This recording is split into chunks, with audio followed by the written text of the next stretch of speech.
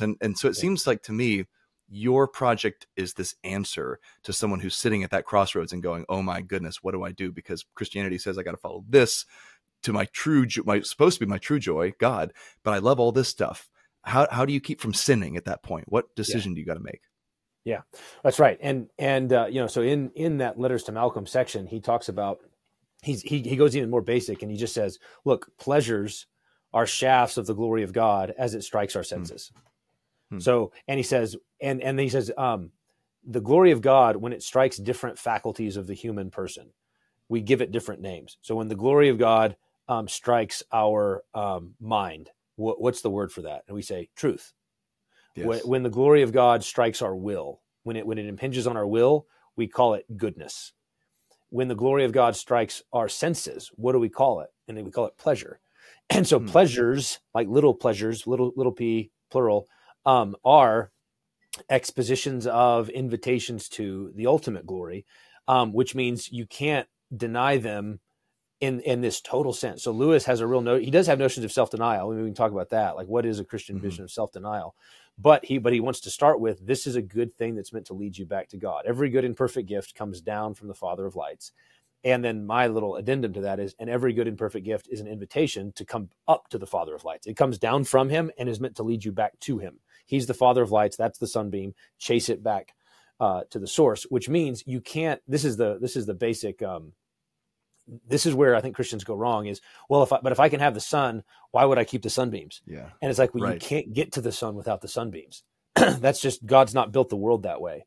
So the Bible passage that often does this for me, it's the sort of paradigm that I come back to again and again, is in the book of Proverbs. I think it's in Proverbs 24. I always forget actually which particular text, but it's Solomon says, eat honey, my son, eat honey, for it is good. And the drippings of the honeycomb are sweet to your taste. Like this is an exhortation. It's in the Bible. Eat honey just because it's good and it's sweet. Yes. And then he says, know that wisdom is such to your soul. And it's a simple, obvious point, but there's two exhortations in that proverb: eat honey and know that wisdom is such to your soul. And you cannot obey the second one unless you've obeyed the first. It's impossible. Like there's no way for you to know wisdom is like this to my soul unless you've actually eaten honey simply because it's good. You don't have the categories. You don't have the experience. You can't get there. And so actually last year at Thanksgiving, Desiring God had me write a little reflection on this. And I did a little dialogue, it's a sort of Socratic dialogue, fictional with my son. And it was on honey and like what this amazing, where does honey come from? How does it work? And it's all about bees and flowers and nectar and how honey is glorified nectar.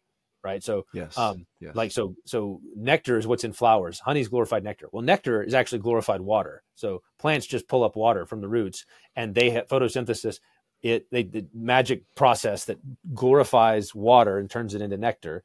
Bees come along and eat it and eat the nectar and it goes into a stomach and honey's actually like bee vomit, which is just this crazy thing. They actually digest it and then they go back and they spit it up it's purified, it's glorified. And so nectar is glorified water, honey is glorified nectar. Well, does the glorification continue after honey? And the answer is yes. How does that happen? Well, it's when a human being eats honey because it's good. And then the glorification is God is like this. It's the mind and the heart of a human being that takes honey and glorifies it, meaning takes it to another level, one degree of glory to another. What's honey for? Well, the word of God is sweeter than honey. It's, the word of God is more precious than silver, more valuable than gold, and it's sweeter than honey. And so you're supposed to eat the honey and then go, God is better. God is like this, but better. That's how you take honey from one degree of glory to another.